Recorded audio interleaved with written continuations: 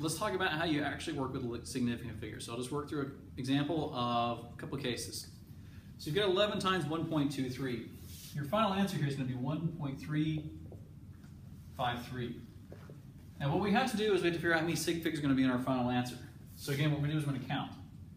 We've got 2 here, we've got 3 here, which tells us that our final answer has to have 2 significant figures.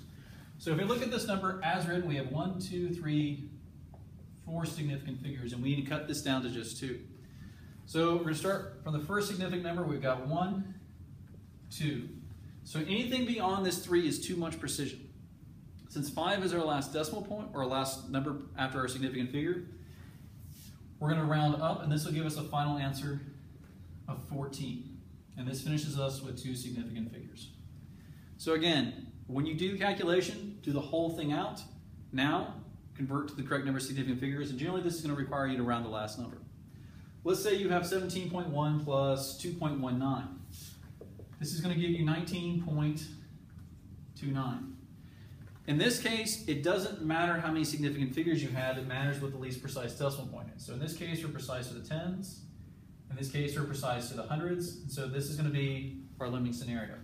So now we need to truncate our answer here. We have a 9 here on the right, that's greater than or equal to 5, so this gives us a final answer of 19.3, which happens to be 3 sig figs.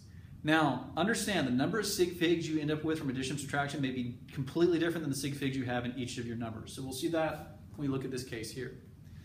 So in this case, we have 1.19 minus 1.10. If we simplify that algebraic step, we get 0.09, which will give us an answer of 0.99. Here's kind of where it gets a little fuzzy as to how to do significant figures. So let's say you want to look at the sig figs for each arithmetic step. So here we have 2 decimal points and 2 decimal points, DPs.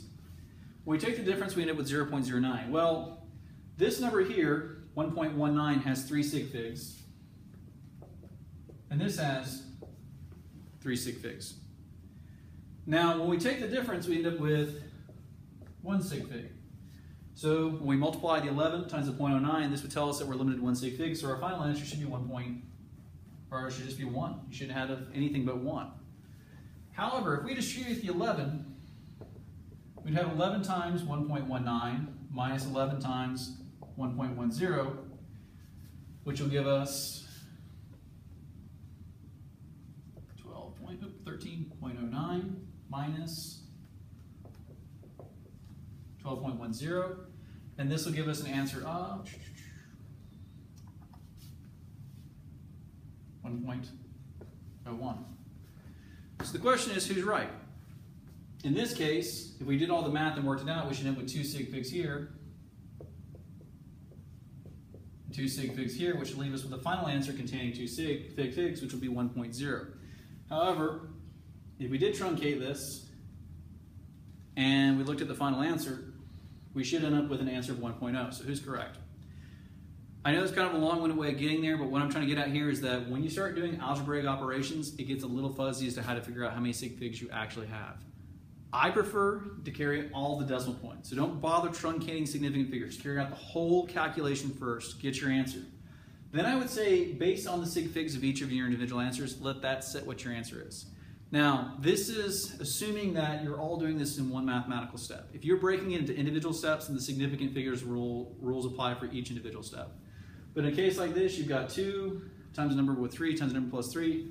I'd say stick to 2 significant figures and just kind of use the multiplication rule and let the multiplication rule dominate.